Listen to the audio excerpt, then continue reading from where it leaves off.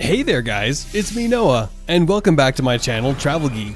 Today, I'll review this epic vacation cruise ship for you named Allure of the Seas. This Oasis-class cruise ship is among the largest present cruise ships in the whole world. When we think about the best places for your vacations, we can't miss this epic ship from the list as it is known as the most awarded ship in the world in this regard. But before we begin, kindly consider subscribing to our channel Travel Geek and hit the bell icon for more travel-related content. With that out of the way, let's get right into it. With the best cruise entertainment on board, a world-class dining experience, and deck-defying discoveries, Allure of the Seas offers a one-of-a-kind experience. This ship, owned and operated by Royal Caribbean International, has the potential to bring adventure and thrill to new heights.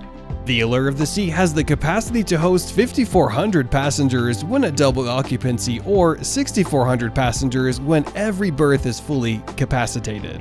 It has a novel neighborhood concept that divides the ship into 7 distinct spaces with inward-facing balcony cabins. Allure of the Seas has the best and is claimed to be the biggest kids program at sea. Not only that, it holds the privilege to have an ice rink that allows you to live those extremely enjoyable moments. For the foodies and drinkers out there, this ship has a bar that rises between 3 decks. Isn't that fascinating? Moreover, the Allure of the Seas provides their passengers the wonderful experience of simulated surfing, rock climbing walls, and an outdoor high diving aqua theater. Like the name of this cruise ship, isn't it alluring enough to have all those fun activities in one place? In addition to that, the breathtaking view that this ship offers comes with an outdoor boardwalk neighborhood that was inspired by Coney Island, with shops, a carousel, and the aqua theater at its disposal. Allure of the Seas has the perk of hosting its passengers by providing them with a foliage-filled central park with more than 12,000 plants and trees.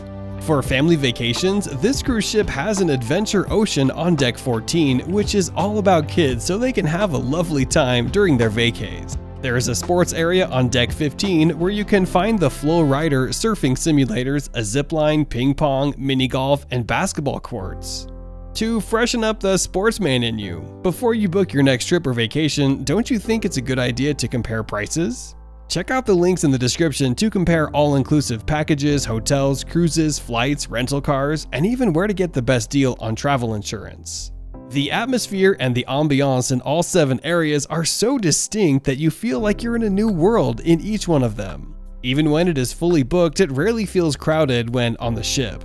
The maximum number of people you see are during parade times, on sea days, around the pool deck, or when you are at the Windjammer Cafe buffet restaurant at prime food times. Other than that, you can feel a sense of solitude and serenity there, with the sea winds whistling in your ears. If you want more solitude to write that journal of yours, you can sit under a tree in Central Perk with a drink in hand, looking at the stars in the sky above you. With people around you, but still feel that sense of pleasureful loneliness. Isn't this a whole package of happiness? With dazzling onboard entertainment experience, attractions like no other, and itineraries to fulfill your wanderlust soul, this ship is hands down the best for your vacation plans list. In fact, until now, it should have topped your list altogether.